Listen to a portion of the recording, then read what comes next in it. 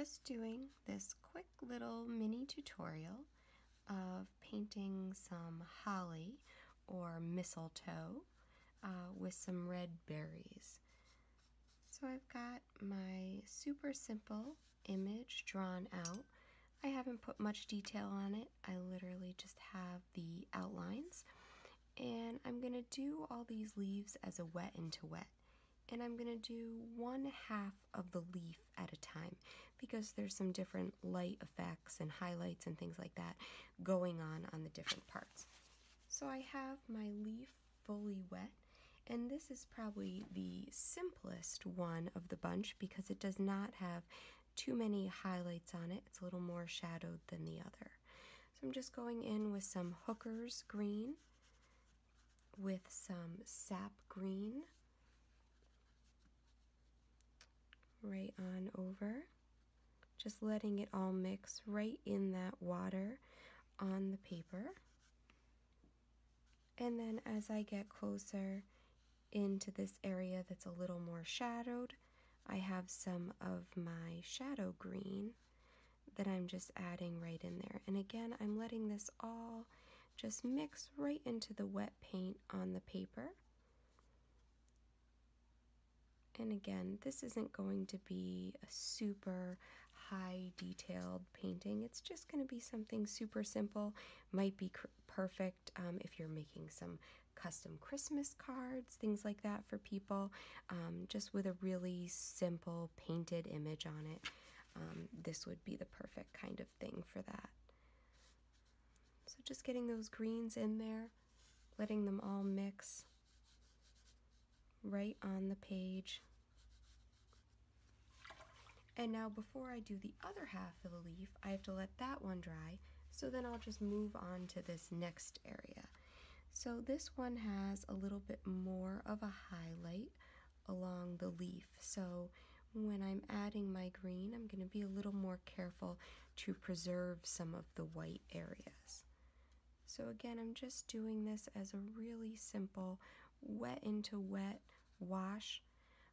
I have ready on my palette my 3 greens, my Hooker's green, sap green, and shadow green, just mixed with water, ready to go on my palette. I don't have any combinations of them mixed together, just on the palette. And I'm just doing all the mixing straight on the page and just letting that water flow right into each other. Now, Hooker's green is a very bright, brilliant green, so you have to be careful how much Hooker's green you're using because it does get very fluorescent and bright. So when you're using that, you just want to make sure where you're using it, that you're not overdoing it. And just adding some more of the shadow color into this little area where it's a little bit darker. Making sure not to get too dark on my areas that have some highlight. But just letting all those greens mix right in there.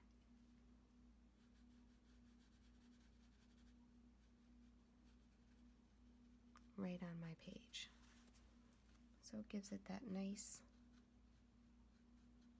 effect. And then I'm going to lift out some highlights in the end, so I'm not as worried. I know that these colors lift pretty easy, so some of the areas I'm going to leave a little bit whiter. So while the paint is still wet, I'll just go in and lift out just a little bit. But most of my highlights, I'm going to lift the end out while it's dry. Going into adding my color on my 3rd leaf, I've already wet it, and I'm just adding my color right in. Now this one has a little bit more highlight on it, so I am going to leave parts of this one a little bit lighter so that I don't have to lift quite as much at the end.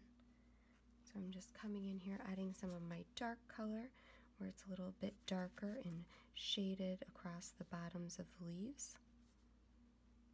But then there's quite a bit of highlight on this one, So I'm not going too crazy with my color to make sure I'm leaving some of that highlight so I don't have to lift quite as much at the end.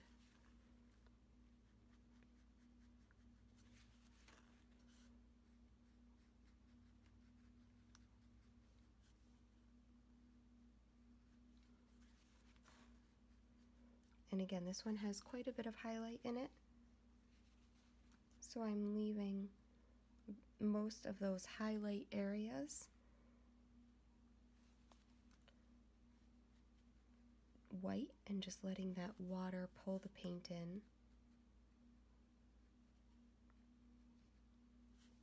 Where it needs to.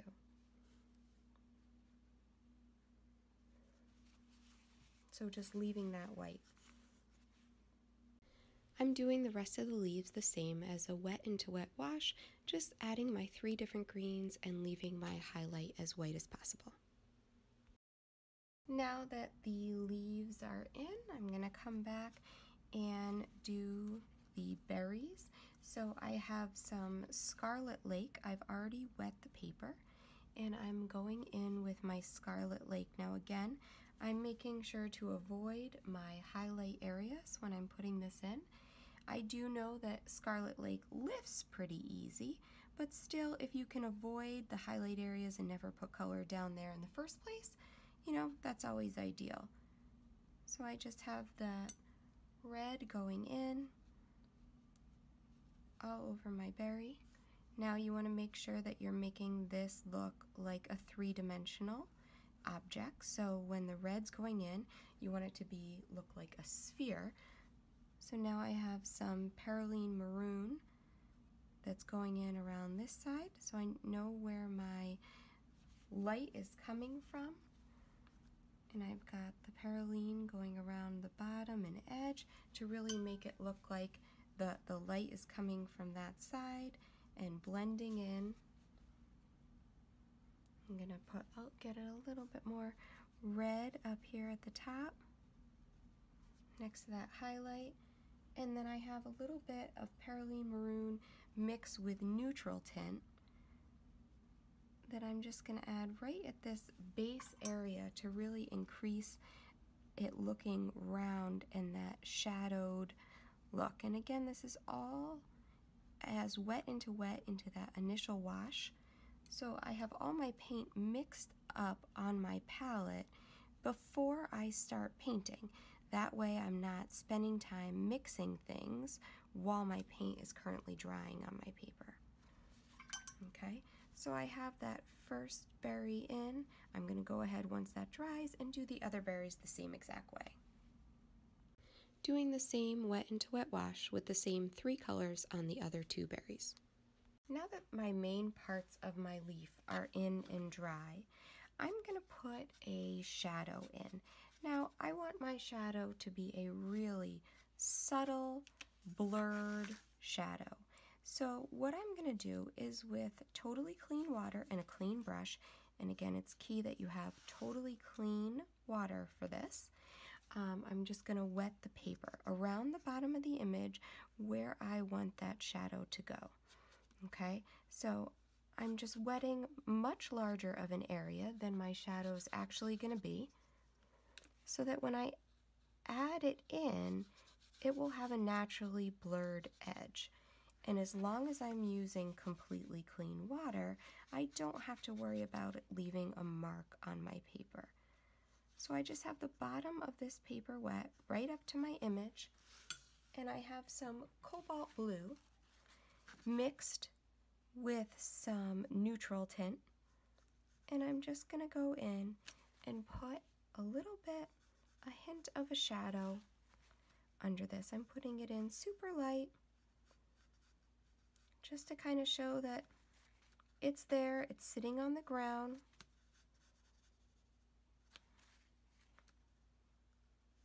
Okay, I'm not letting it get too dark. I really just want to give the hint that these things are touching the ground and there is light coming from a direction, and it kind of just makes it feel like they're not floating. Okay, so it's just a super light wash of color on that already wet paper to give it the hint of that shadow. And because the paper's wet, I'm just getting that nice blurred edge that I want to just kind of ground those objects and make them feel like they are touching the ground.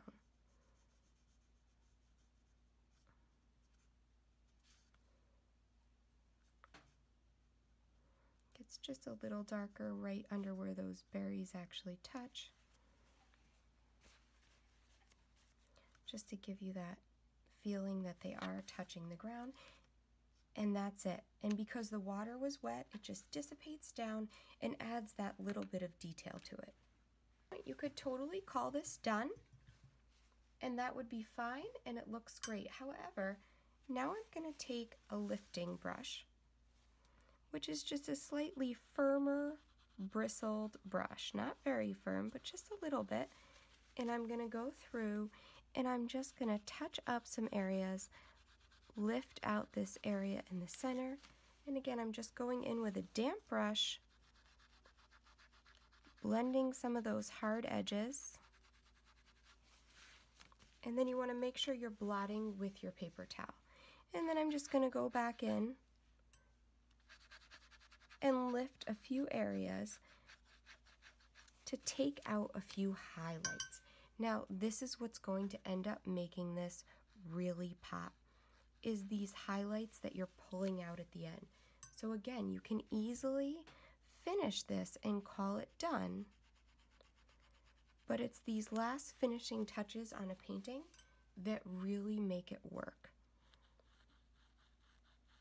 that really make it come alive and give it that realistic feel.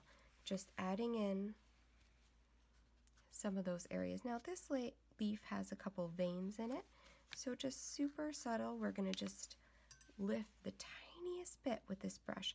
So just a damp brush, and I'm just going through and just giving you the feeling that there's a couple of those little veins running through the leaf.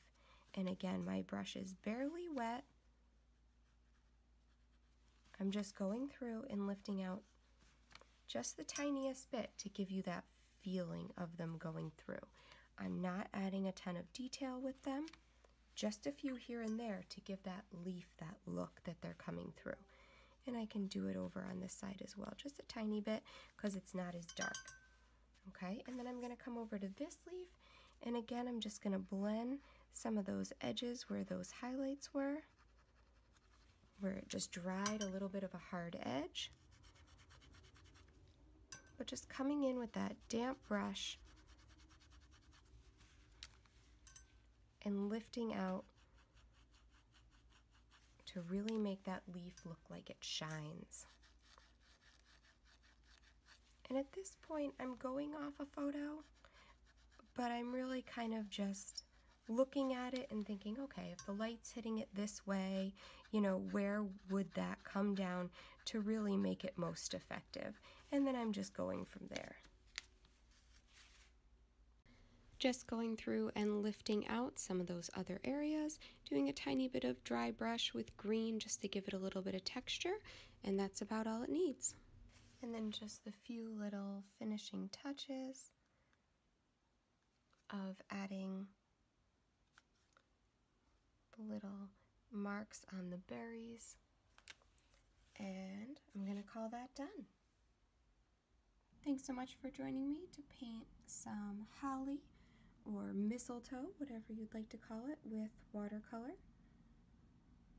Just a super simple, quick little painting showing you how to do some leaves and highlights and berries. Thanks for joining me.